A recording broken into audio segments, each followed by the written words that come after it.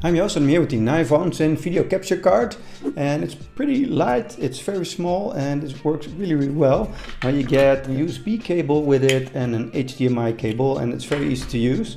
Just insert the HDMI cable right here in the HD TV in, and then output the HD TV out, and then you can record here with the USB. So you can still view your screen, for example, and still record with this. So it's very easy. So let's set this up. Okay, so now I have my camera through the HDMI device. Let me show you how that works here.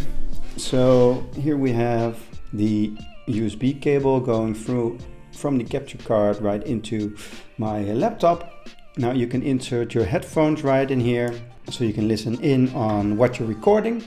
And then you can also insert a microphone here with a small 3mm jack, like perhaps a gaming headset or a lavalier mic, so you can record your gaming while you're playing and then record your voice through this box as well. And then I have the HDMI in right here. So it's going from my camera.